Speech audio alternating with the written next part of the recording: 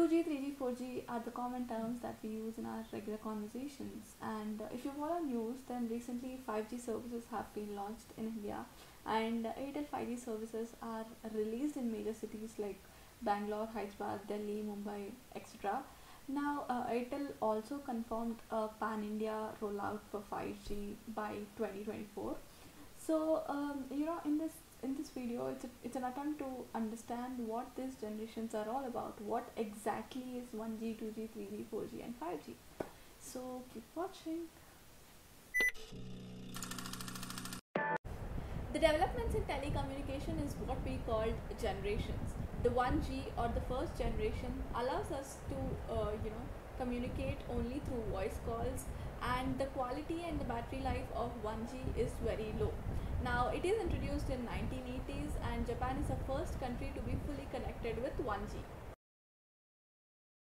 As the technologies got advanced, now we have 2G in the 1990s. 2G or the second generation in telecommunication allows us to use voice calls and SMS.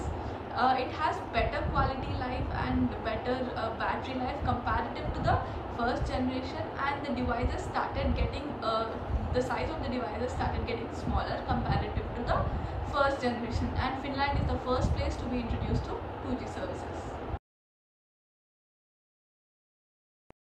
In 2000s, we are introduced to smartphones which has an access to third generation technology, or what we call as 3G.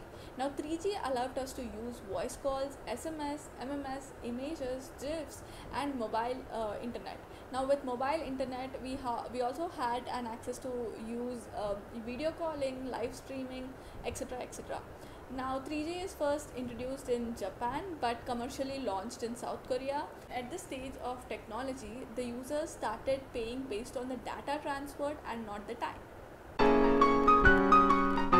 With further developments in the technology, we arrived at 4G or the fourth generation, and India is having a large user base which is connected with 4G network services. Now 4G enabled a dramatic increase in download and upload speed, and one can see a drastic increase in the mobile internet speed as well. This enabled video calling with multiple people, HD quality live streaming, and HD quality mobile television. 3D television was possible, and there has been a huge development in the gaming industry as well. And in 2022, India is introduced to 5G or the fifth generation technology. It is anticipated that we can see its applications in virtual reality, and one can also anticipate advancements in robotics and artificial intelligence. It is also said that it's going to affect mechanical industry because robots will be able to do human works, and robots will take over the jobs of humans such as cutting, slicing, packing with the help of 5G technology. And a lot also has been said about medical industry, that robots will be able to will be able to do remote operations and remote surgeries with the help of 5G technologies. In a scenario as such, in society, we can see dual opinions. Few people believe that technology and advancement of technology is the only way forward to solve many problems, whereas few people believe that it is a danger to humanity and it does more bad than good.